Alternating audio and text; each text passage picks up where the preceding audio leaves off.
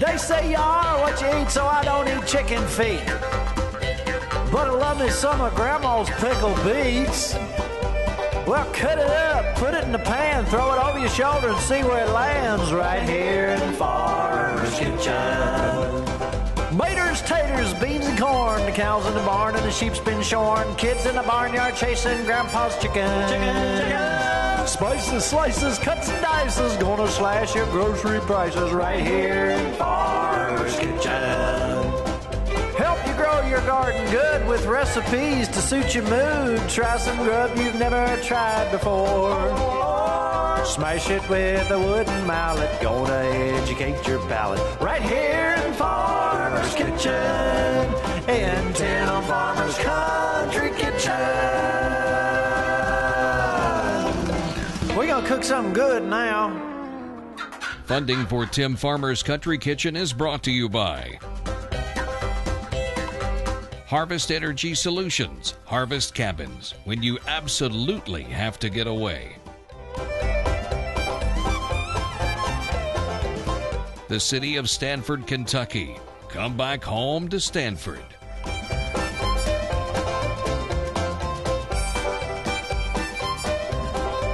Woods Equipment Company has every tool you need to make working the land as rewarding as hunting it.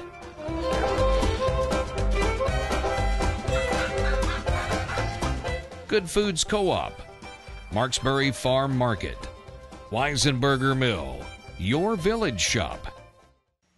Hello and welcome to Tim Farmer's Country Kitchen. Nicki will be up here in a minute. She's getting some dessert ready. But first up, it's finally getting cooler.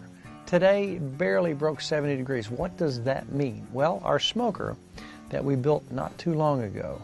Now that's not to cook big pieces of meat, it's to season things, it's to smoke things. It's more of a cold smoker. I don't want my temperature in there getting up very high. Now I could, if I wanted to, build that fire in the back a little hotter and cook something low in there, but mainly that's for curing meat, for smoking meat. The one reason I built this particular smoker is the fact that I love smoked cheese. Now you say, well, how can you smoke cheese? It's probably the simplest thing you'll ever try to do if you're smoking cheese. Now the most important question is, what type of cheese do you want to smoke? You want a harder, firmer cheese. Now when you think about the stuff you buy in the store that's smoked, probably one of the most common cheeses that you find smoked is Gouda cheese. So we have got some Gouda cheese, but I'm also going to take some Swiss cheese. Now that is not your hardest cheese, but we've also got two cheddars here, a sharp cheddar and a regular cheddar cheese here. Now, these cheese melt at about 100 degrees, maybe a little bit less than that. So we are going to strive not to get our temperature very high. That's why fall is the best time for me when I want to think about cold smoking stuff and doing sides of bacon and hams and so on and so forth. When you get some smoke rolling in the old smokehouse, there's nothing like it. And you think, how long does it take to smoke cheese? You would think hours and hours and days and days. The good part is you really only need to roll smoke over that cheese for about an hour, maybe 2 hours at the most. You don't have to permeate that cheese all the way through. The flavor is on the outside. When you cut through that cheese, every slice, you'll have smoke flavor just from the outside. We're going to try to keep our temperature around 80 degrees. We don't need to go much higher than that at all. And the colder it is outside, the better. That's the great thing about a smoker like this. So when this smokehouse was built, John manufactured that accordingly. He put the firebox away from the smokehouse enough that those temperatures could stay back. Now today, it's barely broken 70 degrees. It's going to get cooler here in a little while. We're going to build that fire all the way back at this end, and we're going to let that smoke draw up across that cheese. We're going to let it go for an hour and a half at the most, and we have smoked cheese. Now again, we don't want the temperatures to get too high. We're going to have melted cheese, which is good, but that's not what we're going for here. So normally, I like hickory on everything when it comes to meat. When it comes to cheese, I really, really like apple. That's just my preference. That's what we've got today. We're soaking our apple wood as we speak. Now, with this particular smokehouse, we are going to pull a lot of smoke across. You might have a little discoloration, but you're not going to expect this cheese to come out brown. It's just not going to happen. So I'm about done talking. Now it's time for action. We're going to have some smoked cheese, hopefully in about an hour, hour and a half. Now, I started with natural wood charcoal. Then I use the charcoal starters from Big Green Egg, which, by the way, we're going to have some Big Green Egg recipes coming up very shortly. And I didn't put very much charcoal in there because we don't have to burn this very long. And I'm all back on this end of it because we don't want a whole lot of temperature. We just want smoke.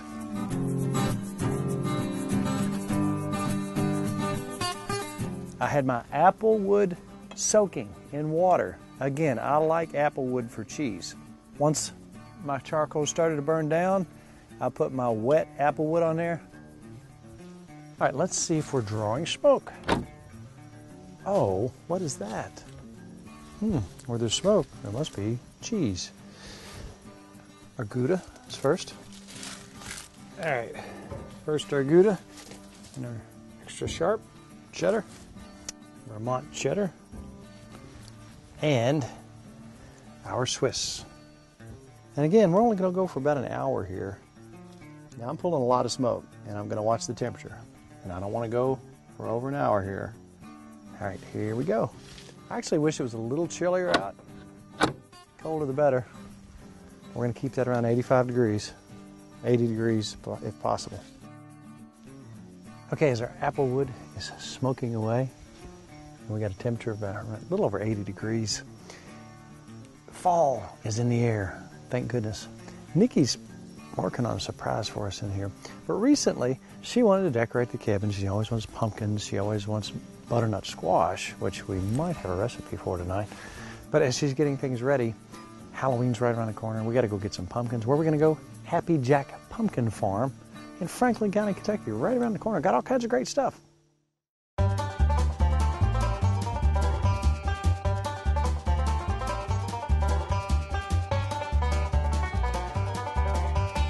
Richard Jones, Happy Jack Pumpkin Farm.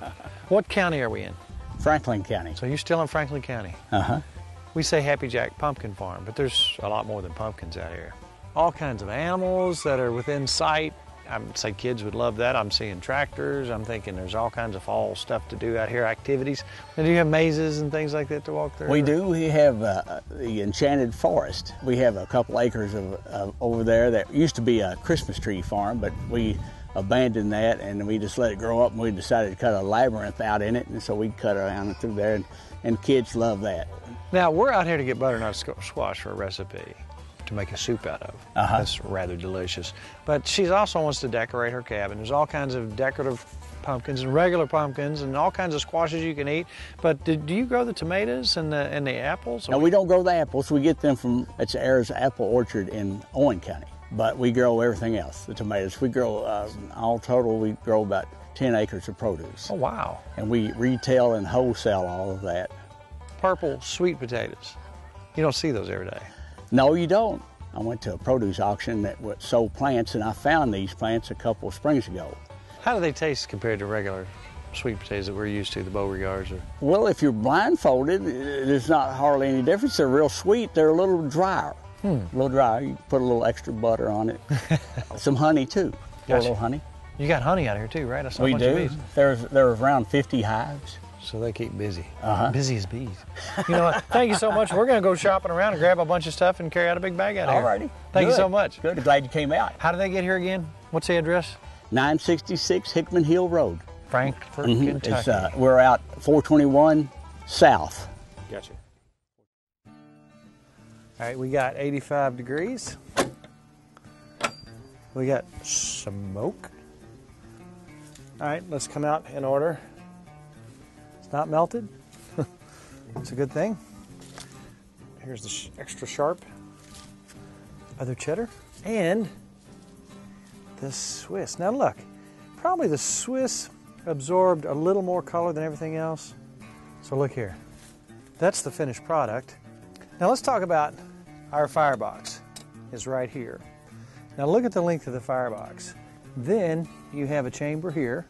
Then you have the base. Then you have the smokehouse itself. What I did to maintain the temperature that I wanted was build my fire right here.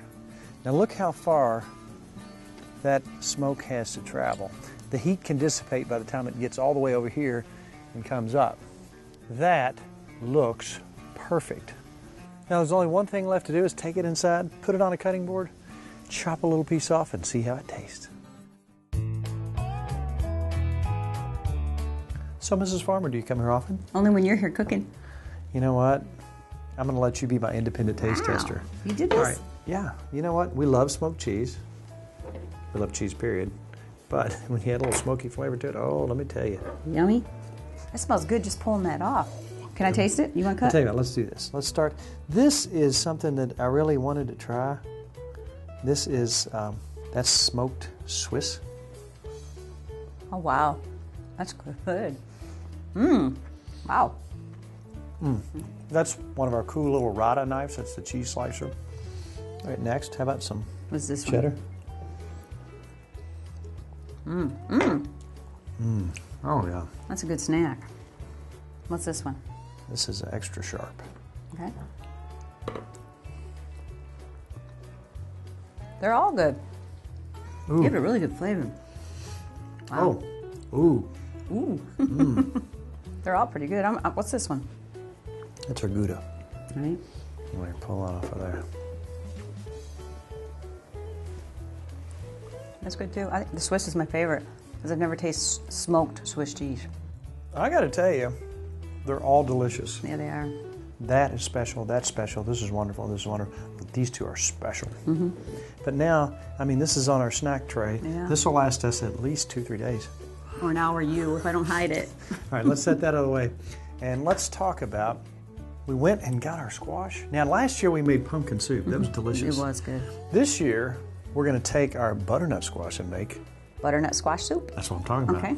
It's very good stuff. Let's get this out of the way. When we come back, it's soup time. Yay. And we're going to start on this soup. This soup right here is going to be sweet because the very nature of the squash itself is sweet. But we're also going to have elements that include like onions. Is that like a Martian? Nice. They go with you. They go with your shirt. Thank you. We're going to have the onions. We're going to have brown sugar. We're going to have nutmeg. We're going to have allspice. That sounds good. We're going to have cream cheese. You see where I'm going with this? I do. And this was inspired by a soup that we had at a local chain restaurant. What did you think about the Happy Jack's Pumpkin Farm? That was fun. I Was that enjoyed cool? yes. Seeing the animals and the critters and Got all my there's decorations. so many neat places all over Kentucky. That's just right on our back door. They're such nice people. They are nice people. Did those help? They did help. I didn't cry. They did really well. All right, we've cut these up fairly small because we kind of want these. These are going to be processed with everything else. They're going to be absorbed into the mesh of beautiful flavors. Now, if you will, take that butternut squash there. We need at least a couple pounds of squash, peeled, Okay. Peeled and cut. cut into little cubes.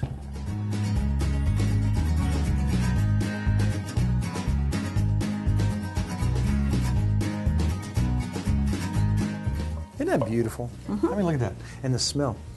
They smell really good. It's sweet. Makes you ready for fall. Now, look at here. As our onions are going. This was our lard from last week. I expected to have a little darker color after coming out of that Looks good. cast iron. But let me tell you what. That is beautiful, beautiful stuff. That's our lard, which we will be using just a little bit later. Now, I'm going to put these in here. This is going to give all this a little bit of a, I'm going to brown it up just a bit, and you'll have that taste in there along with the onions. At this point, I'm going to add a tiny bit more butter. This is a soup. Now, I like my soups. This is a conglomeration of ideas that I'm putting together. This will be the first time we've tried this. I'm sure so if it'll it's be really good. bad, we'll tell you. But I doubt that it's going to be because we've made stuff like this, and you can imagine the more you cook. You know what you're good at that I like? I eat something at a restaurant and I say, Hey, wait a minute. You said, you know what I'm good at that you like? that I love. You can do that all day long. You can Okay. just tell me things like that. I like when you grow your beard. But no, what I like is that I will eat something at a restaurant and say, ooh, I love this. Can you make this? And you'll smell it and taste it. That's what we did And then today. you create it. I like that. You know what? Learn how to use your sniffer. Nose like a hound dog. You know, Raul, who's not with us anymore, he spent time with me, and he would put his hand over my eyes and make me smell stuff. Learn the different smells. Test yourself in your kitchen. Have fun. Do it with your partner. Do it with folks around you who like to cook. Well, while I'm stirring this, if there's anything else that you want to talk about, that about you things being that wonderful? you like about me, I mean, you can just Just keep going. I'm right here. Gosh, Now I'm that's going to about take 3 cups of chicken broth. And we're going to put in there. Now what we're going to do at this point is we're going to go ahead and put, let's say, a 1/4 teaspoon of nutmeg in there. Does that sound about right? That sounds good. And that's about all you need of that. And then we're going to come back with some allspice. How much allspice? I love allspice. Not quite as much. Now remember, you can put it in, but you can't take it out. So go lightly. While we're simmering this for about 20 minutes, do you want to revisit the pie? I would like to make the pie. The what? The vinegar pie. Do I say The pie? vinegar what? Pie? Yeah. Do I say it funny? I thought it was pie. Pie? It's pie? But that's just me. In Kentucky, it's pie. It's pie. Pie? Okay. While this is simmering in the background, let's clean this mess up. And we're going to kind of go back and forth. Okay. I want you to make the pie. And it's not my pie. It's you have to read the letter. We'll read the letter in just a little while. All right, let's clean this mess up. All right, I've got another, 10, 15 minutes before I start adding some more calorie-free things like cream cheese and such. All right, now, obviously, in order to have a pie, you have to have a pie crust. Right? Which we have right here. Now that, to me, looks pretty homemade. It is very homemade. You can see it's not perfect. I'm not a good pie crust maker, but it'll taste good to me. And actually, I made it earlier, and it's on page 31 in our cookbook, Okay. Pie Shell. Okay, I have a cup of flour. I put that with 1/2 teaspoon of salt, 1/2 teaspoon of sugar. I kind of beat that up with the fork a little, get it together, and I add in 1/3 cup of either lard or Crisco. I used our lard. And then 2 tablespoons of water. Kind of mix it up till it looks good. I actually stuck that in the fridge a little while, pulled it out, and just rolled it out. rolled it out? Yeah, and it's nothing perfect, but that's kind of how I make a pie crust. That pie crust should not be perfect. It should look homemade. That's perfect as far as I'm concerned. They always taste good. So, vinegar pie. And this recipe calls for having the pie shell baked ahead.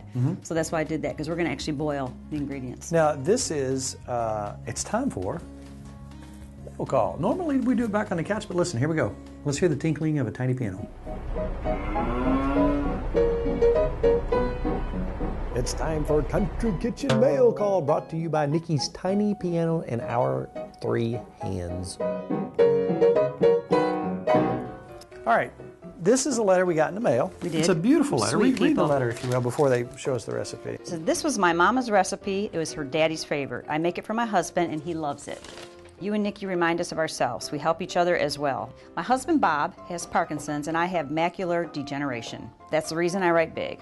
We love to fish and hunt. Bob, in March of 2014, had a deep brain stimulator. That's new technology where they actually put electrical sensations in Really? your brain, and that helps with the tremors. That's wonderful. That is nice. Keep up the good work. We really enjoy watching. This is from Angie.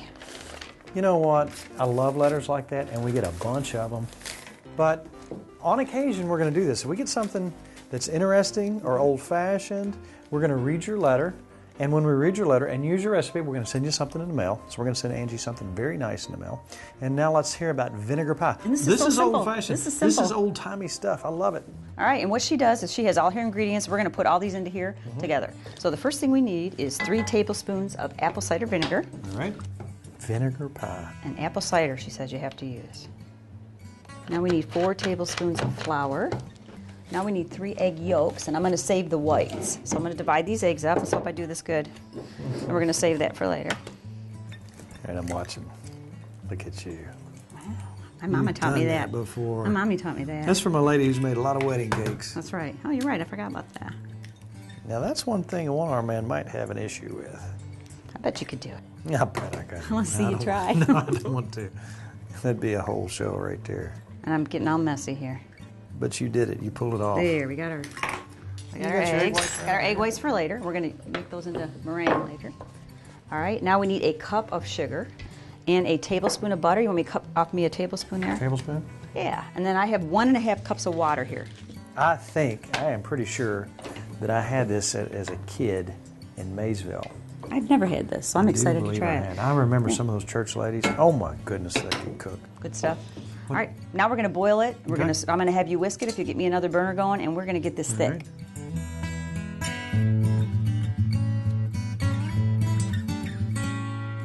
We got a lot of stuff coming together here at the same time. I'm taking a potato masher, and I'm doing the first initial smashing. I put my apron on Just making a mess. because the last time I used an immersion blender, I ruined the shirt. Okay. So we need to add some liquid. So let's put some half and half in there. Yummy. That won't be good. And let's go ahead and dump that cream cheese in there, if you will. 1 8-ounce package of cream cheese. And let that get all acquainted in there. You're ready. Now we are going to make some meringue.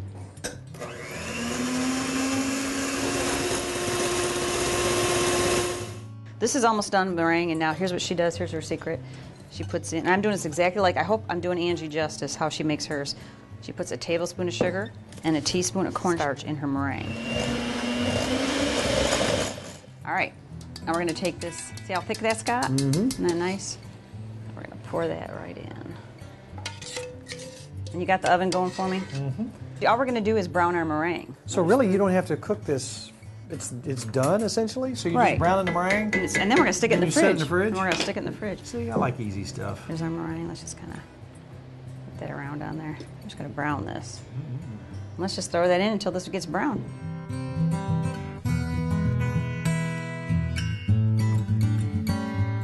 And I'm going to add a bit of brown sugar. How much is a bit? It's that much right there, which is a bit. approximately Be careful. 2 tablespoons. I know. This could get ugly. Tastes good. Oh. It's not quite deep enough, but it's doing the job. You could take this out and do it in a blender, but it's hot. These things are great. The soup is golden. It's ready Wonderful. to roll. You ready? Yes, go ahead. Since I like you, I'm going to let you try the first bite. That's I'm going sweet. to mix everything, yeah. It's going to be drippy. That's delicious. That's really good. Creamy. Oh, wow. You like it? You know, and that's just trusting my Taste them. instincts. I'm doing kind of what we did with the pumpkin, but different. You know what? That's delicious. You do I like good. that better than pumpkin soup. I do too. Wow. We've had a busy day. Yes, we have. Now, in between cleaning that up and bringing this out, we brought this out. This has been cooling for a while. I think it's probably cool enough to stick in a refrigerator Doesn't that look now. nice? That looks really nice. Let's chill it a little bit.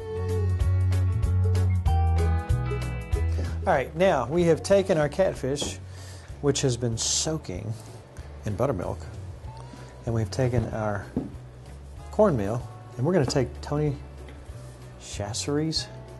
You I like wish that? somebody would give me the real way to pronounce that. It's this stuff right here. They're not our sponsors, but we use this stuff in almost everything. I put a bunch in here. Do you see how much I put in here? Yeah, it's good stuff though. Look at that. Look how Wow. pure and wonderful that looks. Oh, how much do we want? Oh, quite a bit. This is is for the good for you. fish, and that's for the potatoes. All right, our lard is ready. So we're going to take our purple potatoes. Don't you just love those? I do love those. Dump those in here. Catfish Yummy. in lard. Not peanut oil, not deep fried, but pan fried. And this is just for our personal taste test. And how can you find out about what's going on in Tim Farmer's Country Kitchen? How would you find out? I would go to your Facebook page. I would go to the Facebook page, Tim Farmer's Country Kitchen, and like it. You'll find out where we're going, events that might be coming up, shows that might be coming up. Also, TimFarmersCountryKitchen.com, and look at our recipes. And we've got hundreds and hundreds of them because we eat almost every day. Yeah, we do. And we're always trying new stuff, and we want to share in that. And we're so thankful that you came to our kitchen to join us, this time for purple potatoes. And put just a little bit of salt on this fish. Look how that fish is coming along nicely. Look at Looks that. good. Doesn't that look good? Mm-hmm. Browning up nicely. We're about to have us some good stuff, and then we get to try the pie.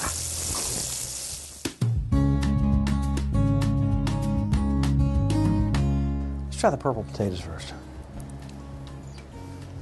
What do you think? They're pretty too. I'm trying to find something different about them. Do they taste any different to you? They're delicious. They're good. There's nothing wrong with that. Very good. All right, now remember, this is lard as opposed to peanut oil. And it's going to be hot, so be careful. I'm afraid because it's hot. How is it? No doubt about it, hands down lard. Boom. Does that not taste like Grandma's fish and chicken?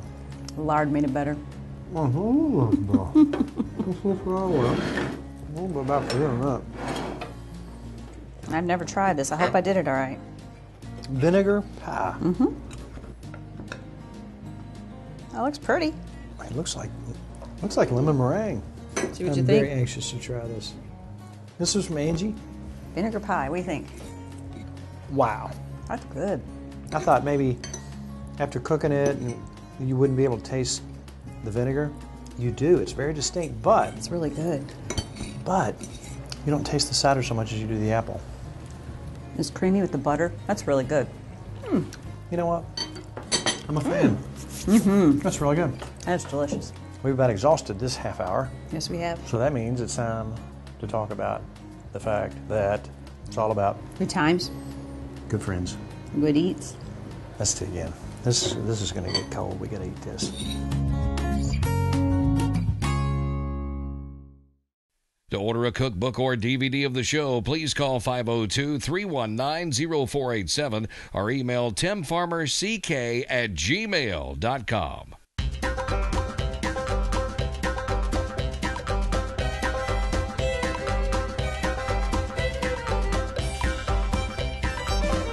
Special thanks to Furniture World Superstore, Housewarmings, Tater Knob Pottery and Farm.